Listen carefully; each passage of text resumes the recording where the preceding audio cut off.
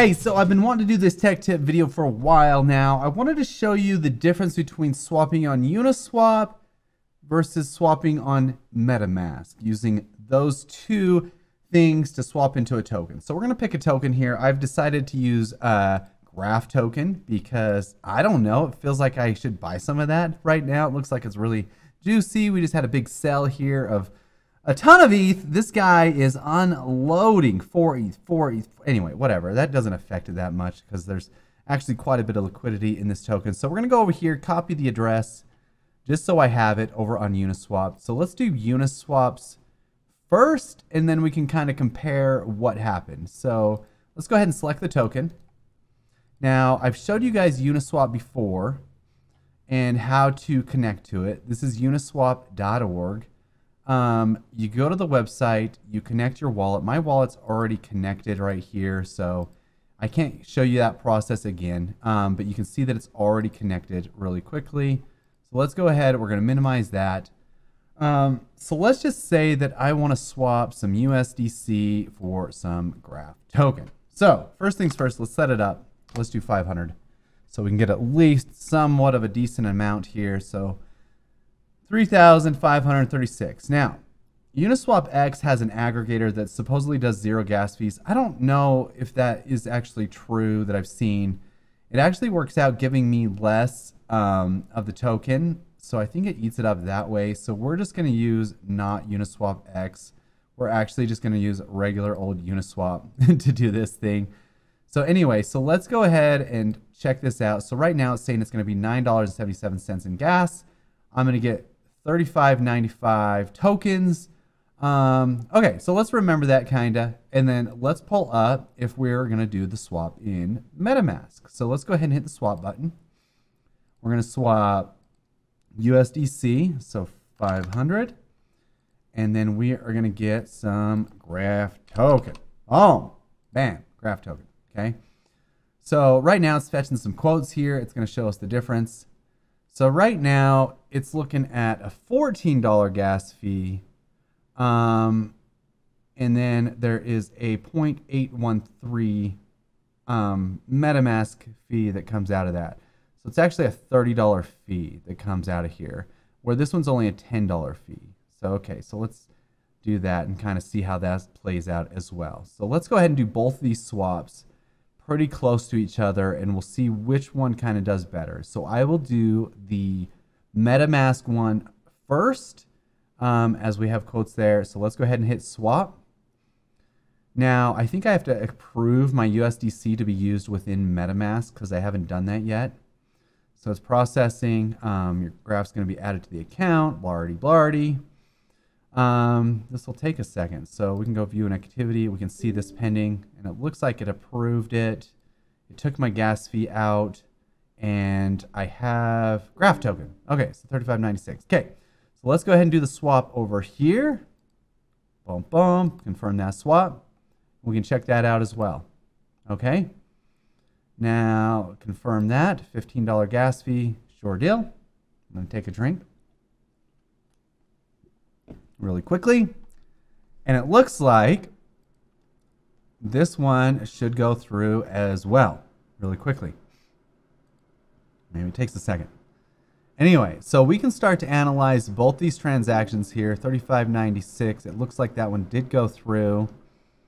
So 35.94. So on MetaMask it says we got 2 less tokens, give or take, but that we're talking 14 cents, so 28 cents a token. So the real issue, the real thing that we need to find here is the fees. What are the fees like here? So let's go ahead and go to the Explorer, because a lot of people are like, oh, I don't see the transactions in my MetaMask. Not all MetaMask transactions show up there. So let's go ahead and check out on the Explorer. Sorry, I'm going through this video a little bit slower than I normally do because I just want to be patient when I'm doing these and so you guys can see a little bit better. So let's go click on the Explorer, and we can go through and we can see the last couple of transactions. So this one right here is the execution transaction where that traded the USDC and then we got Graph token. So this is the first one. So this one is the one that we did in MetaMask. And as you can see, this used the Uniswap router. This used some other aggregator. Maybe it was a person, something like that. It used in something else. So let's go ahead and view these transactions. We're going to see the more details section here. And as you can see, it started swapping around 500 bucks. It went from my wallet to another wallet. Then it swapped from that wallet to a MEVbot, which is just basically a bot thing. And it swapped from that to get the graph token. And then it took out $4 to somewhere. I think that was probably the fee that went right to MetaMask. And then it took it from, so that fee went to MetaMask. So $4 went to MetaMask. And the remaining $4.97 bought my graph token. So not a big deal. So let's go ahead and check out the transaction fee. It ended up being $12.36, which actually isn't too bad at all. And 0 ETH. So this was the ETH fee, and this was like the transaction fee that went over to MetaMask. So not too shabby, actually. So let's go here, and we're going to go check out the MetaMask, or sorry, the Uniswap transactions. So this is the Uniswap route. This went into the Uniswap pool. And as you can see, it went here from Uniswap. So it sent the wrapped, it actually wrapped my Ethereum up. Or sorry, it wrapped up, what is that? So it wrapped up into Ethereum. And then it took the $500 US out, blarty, gave me 490. Anyway, this whole thing's kind of confusing, but basically whatever Uniswap, they wanted to have wrapped Ethereum at the end of the day. And it looks like it was a $10 fee after that, which actually isn't too big a difference. So using MetaMask and using Uniswap in this transaction didn't actually make a huge difference. So I wanted to go over one more example where it might be a little bit different. So let's go set that up here. So let's do a bigger dollar amount. Let's go $1,800. And instead of, let's do graph. So 1330. So anyway, that'll show you that. Now let's pull this up in the swap function. Oh, dude, I'm running out of ETH in this wallet. What the heck? I might need to swap for some ETH. All right, so $1,800 here. Let's go to some graph token. Boom, boom. Let's get me some quotes, which is kind of cool. Nice and easy. And it looks like very similar. Honestly, almost exactly the same. But look at this. So it's given me almost 100 less graph token at the end of the swap, which is kind of, it starts to add up. So that's the fee that it's starting to take out. So as you can see on a really small transaction, it might be negligible. Then you're going to be looking at the gas fee more so. But as you start to get bigger and bigger transactions, I honestly really would recommend people to use Uniswap. I had a couple of people come to me doing $50,000 transactions, and it was upwards into $200 and $300 difference between what would happen over here on MetaMask swap versus Uniswap swap. So I want you to keep that in mind, and I don't have enough, I don't think it'll even show me because I don't have enough USDC. 50,000. Oh, maybe it will show. Yeah, no quotes available. Use a different token. Oh, yeah, obviously. So let's go $5,000 and see if it gives me a quote at least. So it'll give me $35.95 here. Oh, that I need to open that one first. Here we go. Let's go here. Let's go 5,000. Kind of show you the difference there. So that one ends up being almost 300 less GRT that you get in the end there. And I bet the gas fee would be very similar.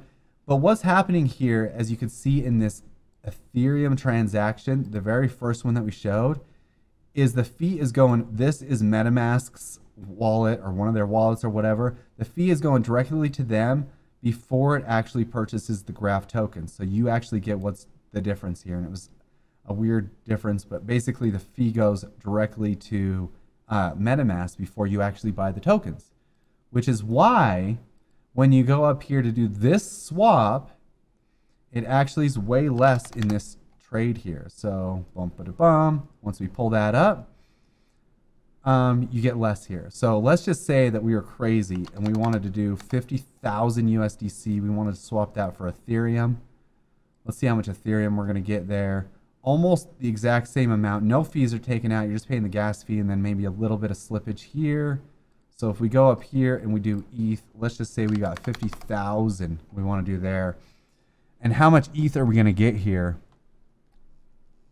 Oh, okay. So we lose like 0.15 ETH, which is a couple $100, $300, $200 fee that you're going to pay in the MetaMask wallet.